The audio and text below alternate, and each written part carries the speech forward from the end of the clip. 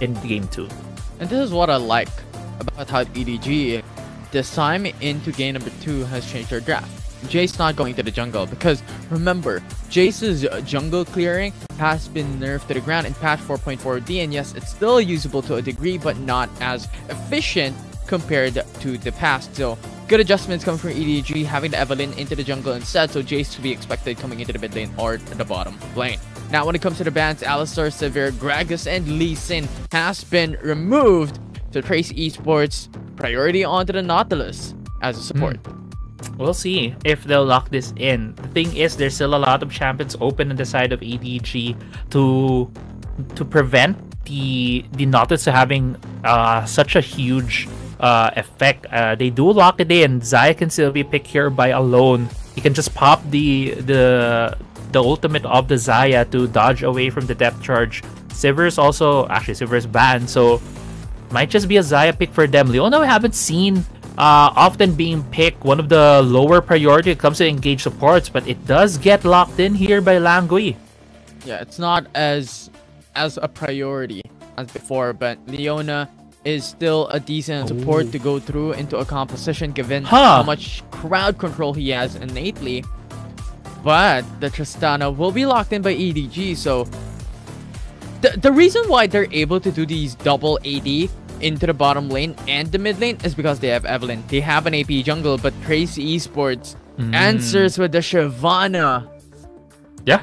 Shyvana, gonna be more of a scaling jungler in the hands of Huoba. Will be on Trace Esports to allow Huoba to get in these positions to be able to scale later in the game. I'm actually more curious about the Tristana, if where this Tristana is gonna go, because EDG can still work this around. They can still put this in the bot side of the map in the mid lane in the hands of Yo. But with the adjustment coming in from Trace Esports as well, Yusa is gonna be the one who's gonna be manning the Zoe in the Dragon lane. As you mentioned, Infi, it is a switcheroo. It is something that it can still be done. We have seen Zoe in the past have more prevalence in the bot side rather in the mid lane. So we'll see how this matchup will pan out. Will Zoe be able to dodge away from the engage coming from the Leona? Because what's dangerous in the bot lane right now for the EDG is there's so much damage coming in from the Tristana when the target is locked down by the Leona. So it might be tricky here when the matchup does come through. It will be interesting to how these two teams will be battling here into game 2. EDG once again a similar fashion onto that early onto Jace and even Leona being a strong early game champion, but now they have late game insurance wherein they have Tristana and they have Evelynn. For the likes of Trace Esports, pretty much their composition once again very well built draft to say so the least, but when it comes to this early game they have a disadvantage up against EDG. Yeah, they really do have a disadvantage, especially in the bot side, because Tristana and Leona can just do absurd amounts of damage early on. Yusa is actually the one playing in the middle lane right now. This is something that we were talking about early on before game 1 during the player intros, where these guys are gonna go, because both of them have played mid lane for Trace Esports. But since in the prevalence of the marksman meta, where sometimes 2 marksmen are played, right now it's Korn in the bot side, and previously in the game before, Yusa was the one who played Sivir to great effect for Trace Esports, which we saw earlier because he wasn't really challenged that much by EDG due to the lineup that Trace Esports had in that game. Yeah, and in addition to that, Trace Esports as well, Yusa onto the Sivir had pretty much free hitting all throughout each and every single team fight, which is definitely something that you want on a Sivir, because you have the on the hunt and you have the boomerang blades that could bounce and ricochet onto these enemy teams. But thus far, this is to be expected by both EDG and Trace Esports. Their junglers are not gonna go aggressive coming into the early phases of this game in the laning phase, given how Shyvana and even Evelynn needs to reach at level 5, how Evelynn unlocks the invisibility, and how Shyvana unlocked the Dragon's Descent. Yeah, they're both not effective in the early game. They don't really have any big gank tools. Yes, the Evelyn has the charm, but it takes a while to really take effect. It's not as easy to just go in, drop CC, and gank a lane. So both of these champions do prefer level 5s to try and put down some pressure. But at the same time, both of these champions also thrive better when it comes to the late game points of the game. A bit of a scuffle here in the mid lane that we're seeing right now. Yeah, the Zenith Blade, but instead a won't be counter engage coming through for the likes of Tracy Esports. They have so much CC, but Tack comes back. Care 1 turret unscared.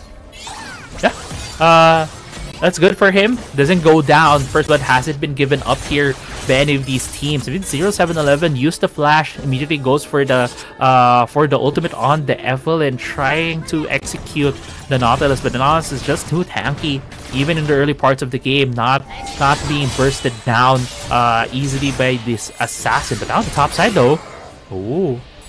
That could have been dangerous. That could have been a kill right there by Lee Subs. Xiao Zhang stuck a bit too long in the top side. And this is the thing that makes it tricky between a Fiora and a Renekton. Although Xiao Zhang pops ultimate. Ignite as well. Dominance is there. A lot of sustainability. They cannot go for that 1v1 as Lee Subs down low already with the wave pushing in. So opts to back away. Yeah. Opts to back away, just pops the dominance as you mentioned to shove the wave, force it to shove back towards him, not allow this Fiora to have any moment to maybe freeze the lane. But that's also the tricky thing that we have been observing when it comes to the matchup in the top side. It's Fiora having a bit more reach due to her lunge, able to poke down the vital points of the Renekton. The Renekton can't really do anything because if he tries to dash in and auto and stun with the Ruthless Predator, it can be blocked by the Fiora. So what usually happens is they just have this kind of equilibrium in the top side. Oh no.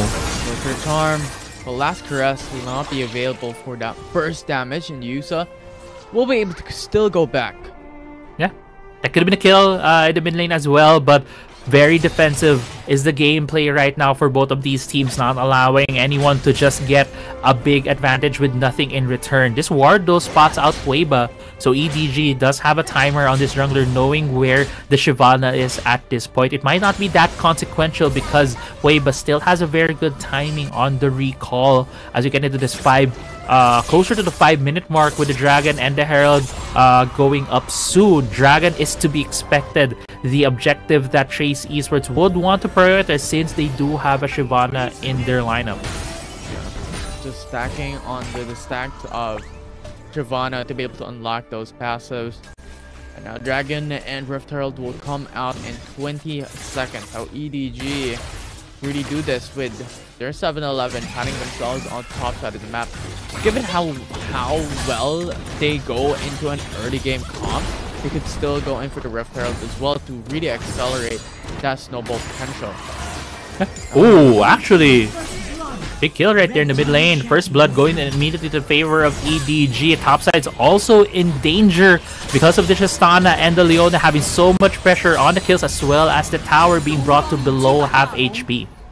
Yeah, and now Weibo will be able to secure the Dragon for themselves, the Ice Break, and EDG once again starting up the Rift Herald. Expectedly, they will be able to take that for themselves.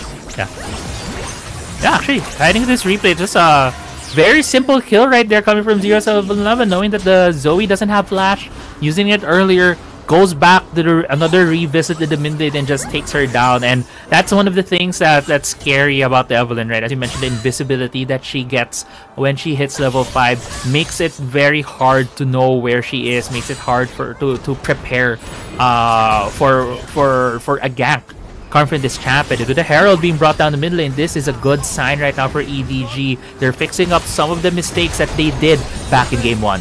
Yeah, now first turret taken down by EDG into the mid lane as well. So a huge gold injection for Jace in the mid lane. Gets a second charge as well. Shelly's really hard working. Game 2.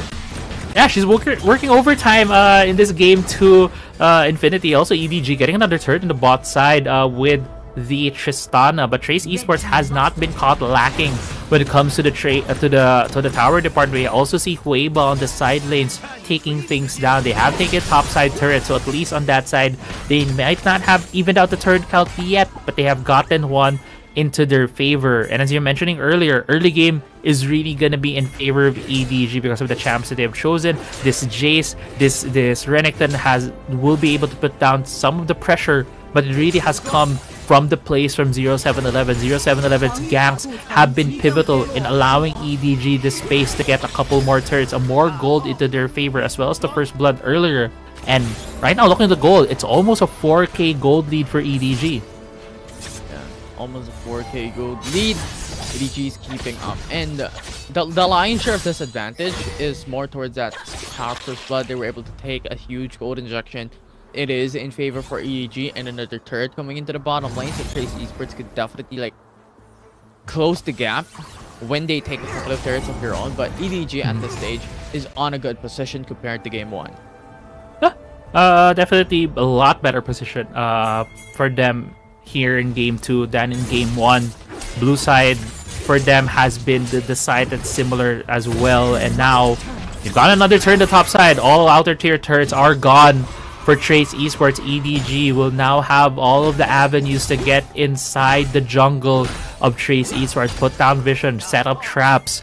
And looking at the composition of EDG as well, they do have those tools. They have a Leona, they have an Evelynn. If these two champions come together, they could have just a perfect CC chain to allow this Evelynn to deal so much damage. And now Trace Esports kind of caught in the back foot. They really need to figure things out, how to stop the bleeding, because EDG is in a good position to just snowball this game into their favor. Yeah, snowball this game out of proportion. EDG right now have all the tools to be able to pursue a bigger advantage. They could balloon their 4k gold lead into a much higher degree, especially coming into 9 minutes of this matchup. And Shyvana also building onto Divine Thunder, not the likes of Trinity Force, means that when it comes to the damage aspect, it will not be as much right now with the Divine Thunder for Hueba. Yeah. Right now, though, looking at how things are panning out, there's still a dragon that's about to come out, and Mountain Drake about to come out soon. And Trace Esports is trying to put a lot more vision right there. Yusa getting chunked by the Evelynn. I feel like the last embrace was used right there, so maybe no ultimate in the next fight. The bot lane, though. Oh! Wow! Zenith Blade followed from the Solar Flare, and then you just shot one shock blast. Oh my. Yeah, it's showing right now that the damage that EDG has, the strength of their composition is showing here against Trace Esports. I don't think even Korn expected any of that, and now it's 4v5. They're trying to challenge this dragon. Attack in danger, but Young Yusa as well came in with the CP Trouble Bubble connected onto X-Jank. From a CC goes drawn to you. In danger, Shock Blast to the face for Lee Sao. All brought down so low. And CP Trouble Bubble onto X-Jank as well, but won't be able to come through over the hills, over the walls, and does bar. That engage will be the win for EDG. Yeah, EDG tried to see if they could get more kills, tried to get a bit more advantage against Trace Esports, but the immediate pullback from Trace Esports, making use of the terrain that gave them a bit of an advantage there in the blue buff, allowed a lot of their AoE abilities to hit on the members of EDG. But even though that fight did not exactly go heavily in favor of EDG, they were still able to get the dragon, stopping soul point for Trace Esports, also deterring this Shyvana to get a lot more of those, a lot more out of her passive because of that dragon. Let's see. Right now, Trace Esports, a massive disadvantage. Already with a 5k gold disadvantage here in the deficit up against EDG. And the thing is, when it comes to the past history, as we have talked about and touched up a while ago during the pre-show, is that EDG was able to fight up against Trace Esports during the regular stages, and they beat Trace in a 2-0 in a best of 3 matchup. And this time, Trace Esports winning that first game. Yes, that's a big difference that Trace Esports is doing, but still EDG they really want to repeat history here to bring down Trace Esports once again. And that's where playoffs are different, right? Because in the regular season, it's best of threes. You just need to win 2 games. You just need to prepare for at most 3 games. Just 2 strategies that would work against your opponent. Here in the best of 7 series, it's where teams really get tested. There's a lot more games. Attack getting caught out. Attack being caught out. Lansby with his Zen Blade with a lot of crowd control. That will be the death of Nautilus from that fight. EDG. And this is what we have mentioned during the draft, that Leona may not be the most prioritized support in the game, but he or she has so much crowd control. Yeah. And right now, once again, Zenplay to the back. It's Horn that will be the target here. Exhausted, no escape for Fiora. EDG bought themselves a 2 numbers advantage. Yeah, they're getting 2 kills. There's still some poke coming out from Yusa and Korn right here, but I don't think it's going to be enough. This Baron will most likely be secured here by EDG. Tracy's are trying their best. Oh. That will be EDG that will be securing the Baron for themselves, and Hueba falls as well. Yeah, Hueba falls, trying to go for that hero play, going for a possible steal. 7-11 just playing around this top side. Even though you're invisible, the minions are still having the Baron buff, so they kind of know that they might be there in the area right now, Evelyn. So at this point in time, though, with the Baron in the hands of EDG, it gives them a lot of space, a big buff to be able to take down turrets. We're gonna see here the replay as Korn, Yusa, and Hueba try to go for the steal, but it wasn't enough. As soon as they came in there, an immediate smite from EDG's jungler.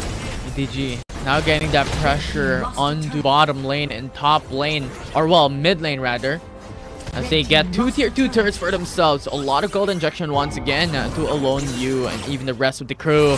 Now top quadrant jungle, Hueba is getting pinned down. Will be able to go out with the Dragon's Descent, but is being chased out. X-Jang is on the run, is on the chase. There's 7-11 as well onto the right position, and Hueba will be brought to the wall, brought to the ground, and EDG secures the jungler.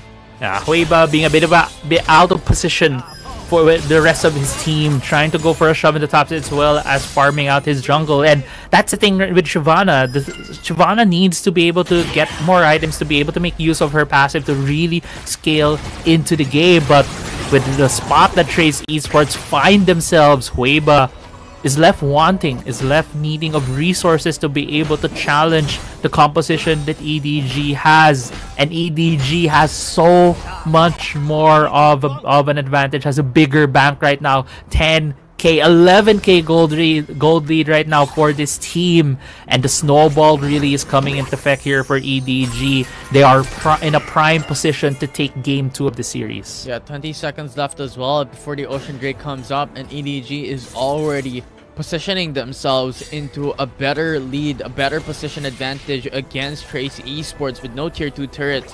In addition to that is another layer of hardships for Trace.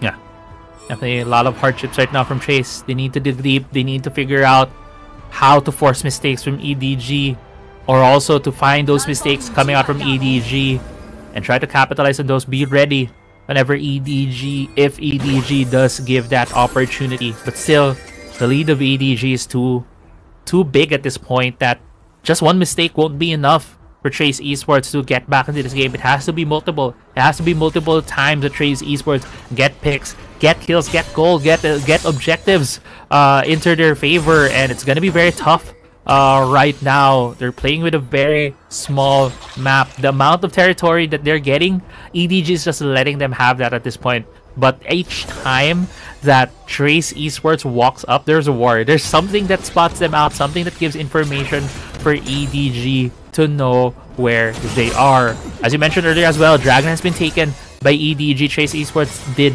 not try to go for the contest, because if they do, they might have lost the game then and there. But Baron is now going to be up on the map. It's just spawned right here, and EDG is positioning themselves. Mid lane though. There's 7-11. Last caress is the last time that Fiora sees the light of day, coming in from that 1v1, and EDG once again gains the numbers edge against Trace. Yeah, great pick right there coming from the jungler, coming from 0, 7, 11. And now it's a numbers advantage, as you mentioned here for EDG. But look at where that Renekton is. Renekton is so deep into the base of Trace Esports. So deep. Going in for the inhibitor as they take it down. Zenith Blade on attack as well. Hueba wants to go in to deny that, but will not be able to do so. EDG is just so fed. And Renekton comes through to go for the finishing blow. And Yusa, the only one left standing, left on his lonesome to defend, while EDG has everything in their power to take the Baron. And as you mentioned, right, one thing we really talk about in the draft is how much crowd control Leona has. We just saw that in display. Hueba was not allowed to play the game. Hueba came in, never got a chance to auto, never had a chance to run away because Langi was right in front of him, just putting down the hard CC. Now in the turret will be the target. Langi once again. Zenith Blade onto Lee Sound. No escape. Yusa! No fountain can heal you faster than EDG's damage. And now Nexus will be the target as EDG brings the series to an even 1-1. Yeah, EDG showing up here in game 2, taking down Trace Esports, evening things out 1-1.